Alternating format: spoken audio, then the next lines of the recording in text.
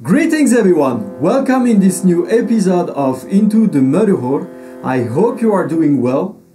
Today we'll talk about what is the Urtiin Duu, its origin, its different forms, as well as the philosophy behind it. Let's get started.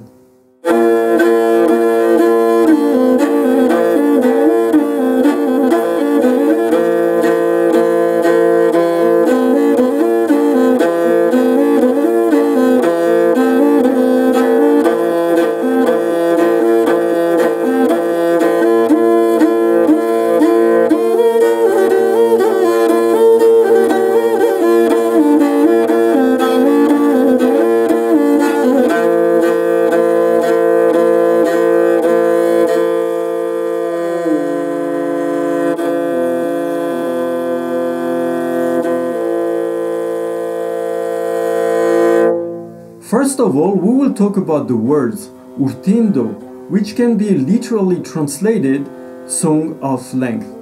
Some researchers say that this name relates to the duration of the song, which can last for quite some time, as well as the long breath used to sing. This gave us the most usual and understood translation, long song. But according to the academician Rinchen Biam, it's not because the songs last for a long time, but more because it has been preserved and sung since ancestral times, transmitted from generation to generation. A more accurate translation for Urtiin Duu would then be ancient song. Another theory relates to the topics approached in Urtiin Duu, such as the nature and the universe, animals, mountains and rivers, love and relationships, or laws and principles of human life. These topics being eternal, it could be understood as eternal song. It is believed that the Urtiin Duu have originated from the ancestors of the Mongols in very old times and is a big part of the Tengrism worship and became a statehood art 2000 years ago during the Hunnu period. The Urtiin Duu might be one of the best representatives of the melismatic music, which is the art of singing a single syllable while moving between several different notes in succession. Music of ancient cultures used melismatic techniques to induce a hypnotic trance in the listener. The Mongolian Urtiin Duu has gradually taken shape and been kept and transmitted in a variety of diverse forms and styles among Mongol ethnic groups. Its vocal techniques were influenced by the primal sounds made by nomads while herding animals, and it is believed that this magical singing can help keep the energetic balance between humans and nature by communicating with it in humility and respect. It is all natural that we find the Urtiin Duu in every aspect of the Mongols' nomadic life, from daily life to statehood tradition, belief and worship, or religion and rites. It is also well known that singing an Urtiin Duu in its full length can have healing properties, as well as being energetically as strong as 108 Buddhist lamas reciting mantras. The Urtiin Duu was, in old time, mostly sung alone while sitting in nature, riding horse or herding animals. During celebration opening, the Urtiin Duu chin would be accompanied by a merhorch, a limch, which is a flute player, or even both. And in some occasions, the songs would be performed in group. The classification of the different types of Urtiin Duu was traditionally related to the meaning as well as the purpose of the songs. The statehood Urtiin Duu are ceremonial songs that are sung as a call toward Tingir during statehood rites, ceremonial activities, and feasts of honor. Each Mongol ethnic groups has their own repertoire selected from ritual Aizam, Shasdir, Gur, and Tsoor Urtiin Duu. The Aizam Urtiin Duu originated from the calls of Mongolian ancient worship and belief and are a result of the development of vocalization, speaking organs, and language. This type of long song is a musical offering to the rites related to nature and daily life. The Shasdir Urtiin Duu relates to the Mongolian Buddhism and were developed and formed around the 13th century.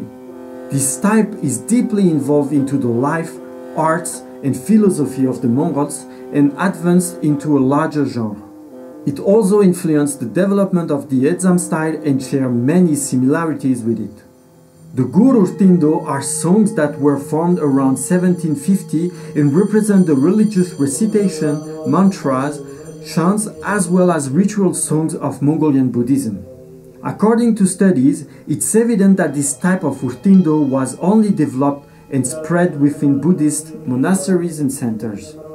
The feature of Gur songs is that the methodology of composing was dedicated for writing both long and short songs. The Tsoor Urtiin Duu are sung widely in the environment of statehood rights in Inner Mongolia, more precisely by the ethnic group Tsahar in the area of Shiringhol. In this type of Urtiin Duu, a solist sings, accompanied by a group of singers that will give him or her a bass or bourdon using voice techniques close to the one used by homage. Each of these 5 genres have a chorus that is sung by all the people present in the ceremonial rite as an expression of honor, veneration and respect. The Taboo Urtiin Duu, called Besrek Urtiin Duu by the Khazar ethnic group and sometimes called as a life-themed Urtiin Duu, comprise the long songs that have no ritual background and are forbidden to sing in any environment of rites, both statehood and religious. Each ethnic groups include dozens of taboo songs which are sung during everyday life activities like herding or riding horse. To give you a better idea of these different types of Urtiin Duu, I put some interesting links in description to please you here. Also know that this magical singing can be felt and be sang by anyone, as it was a gift from Tengir to the world and to humanity. Unfortunately, in the 30s, with the influence of Russian music as well as the development of theater and stage culture, the Urtiin Duu mostly lost its magical purpose and understanding and became more of a simple performance. At this time, the revered artist Dorjdagva Myagmarsuren felt that the Urtiin Duu was at risk and started to change its form in order to preserve it. His student, the revered artist Dorjdagva Myagmarsuren, continued this work in the 50s. He sang and recorded a few hundred Urtiin Duu on vinyl. In the 70s, the revered artist Norobonzat Namjil, who was Dorjdagva Myagmarsuren's student, made the Urtiin Duu be known all around the world and pushed its stage form to its apogee.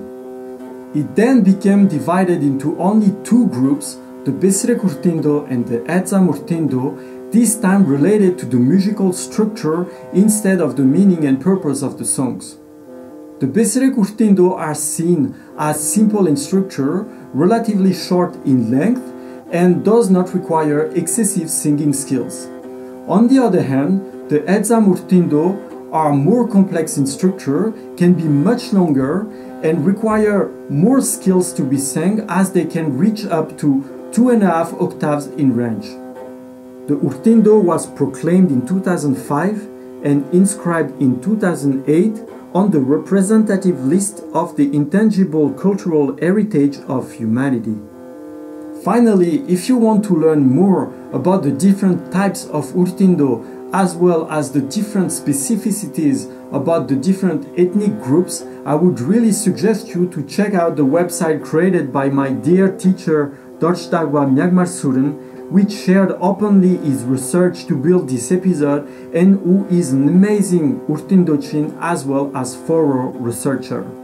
You will find detailed information about the Urtiin Duu. The link of his website is in description. So I think that's it for today's episode. I hope that it was interesting. As usual, feel free to like and share, and be sure to subscribe to this channel to get the latest videos notification. Also, for more direct interaction, you can join the Discord server freely. Every information is in the description, you can check it out. And until next time, may the blessing of the eternal blue sky be upon you.